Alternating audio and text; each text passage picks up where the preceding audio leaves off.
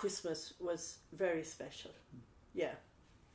I remember Christmas was, you put candles in the windows.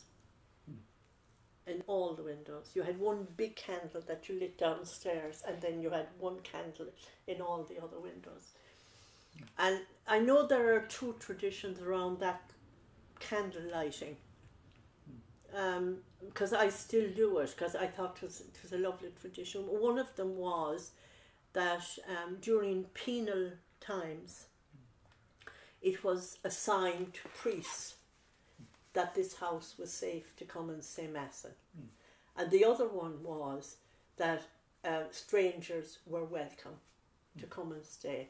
Because that's one of my furthest back memories is a little man, I think of him as a little man, because I think he was a very small man. He used to come and stay a couple of times in the year in the house. Okay. And I remember my mum telling us that was one of the reasons we lit a candle in the window.